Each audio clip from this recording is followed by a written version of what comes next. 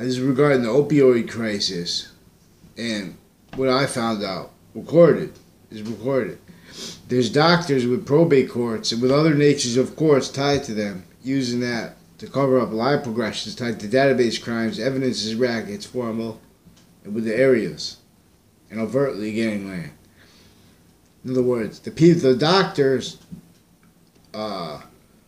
with patients that have problems with drugs, they're also involved with the gangs and with investigations with the military with the drugs.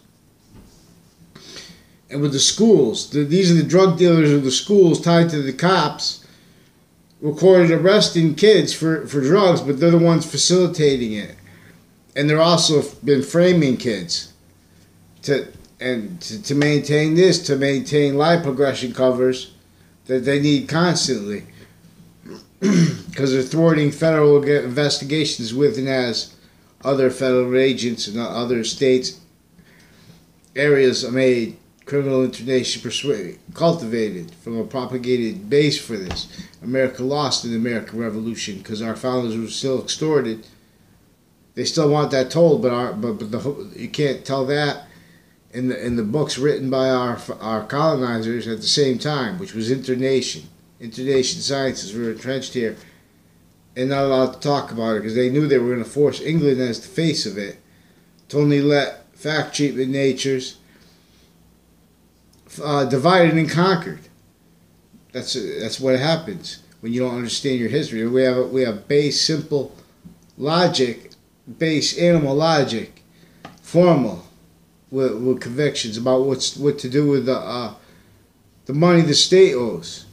The governor of Connecticut knows that he's recorded involved with school crimes against kids, with doctors and with courts.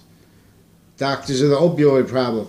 And they want to put more money into that because that's what they're being used to hide evidences, rackets tied to the alternatives to being imprisoned with the courts.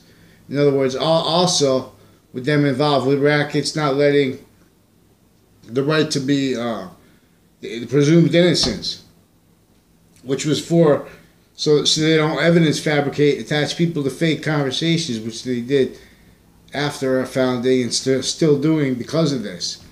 They're pretending people, they're pretending sick doctors with drugs and kids are pretending that other people have problems like they have.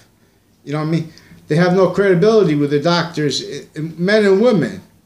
So there's sick women that I never had a conversation with, pretending to have conversation, because they've been using this place to cover up when they get trapped with area crimes. So I caught them with a detective Dylan, and with undercovers and regular people with the and patients with the Hartford Hospital involved with sex crimes with kids, and evidences rackets and drugs with them, and they're involved in my name. They've been slandered because they have all these strangers make confessions to me through time. Every time I go to report it, they won't let me do it because they have those strangers make those confessions progressively per a method that has formal people, because judges are tied to this too, confessed and recorded, tied criminal. They have upskirt natures with the kids. You know what I mean? With the doctors, with the opioid problems, with the hospitals. They've been using that background information, database rackets, evidences rackets in the background. When people go into court, they don't let them have the right assumed to presume innocence.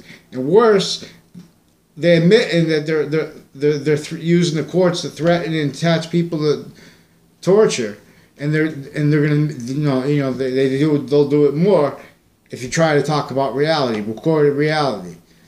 There's evidences rackets hurting our kids. So that, in other words, the upskirts natures further recorded still tied to the schools, and the governor still recorded tied to judges at various natures of courts at once, and prison cliques tied to Sandy Hook with my area, and various recorded multiple FBI confessions and recorded crimes demonstrating their involvements with the child crimes in my area through the time, and with John Mayano, and with his ties to New Britain's Superior Court corruption, newspaper corruption, media corruption. They won't correct the stories because they have roles with the organized crime that's now letting innocent people prove that in courts.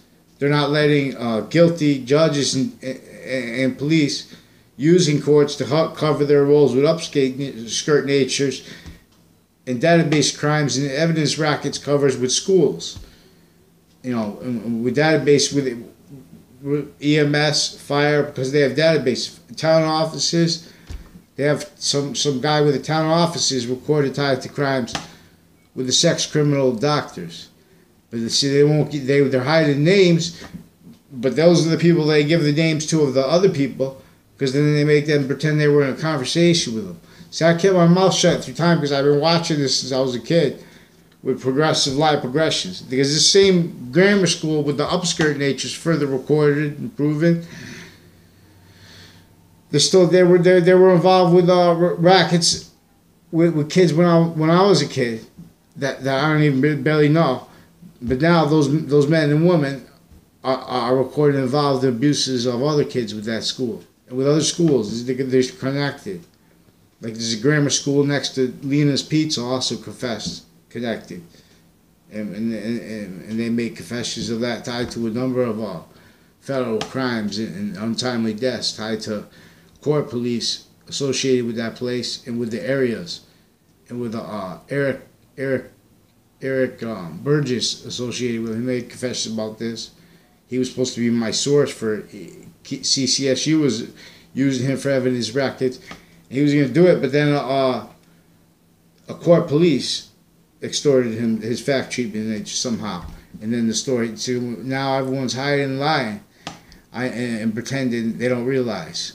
Also, he made, I don't know his girlfriend's name, but she was recorded in the court making confessions about this. And before this, I tried to report it before that with a court in Hartford.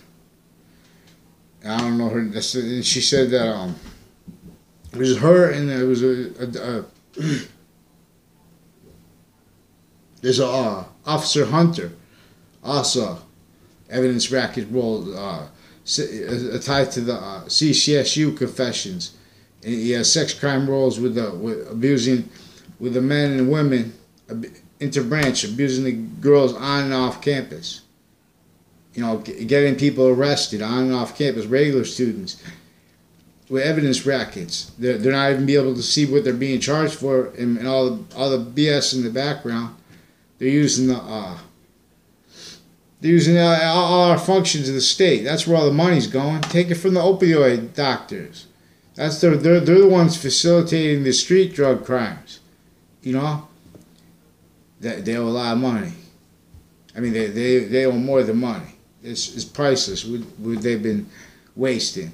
This is why there's no excuse for them not to own this place by now. Because their fact treatment natures are flawed, and they're not letting them hiding lies, delusions, and premises demonstrated. Criminal internation persuasions.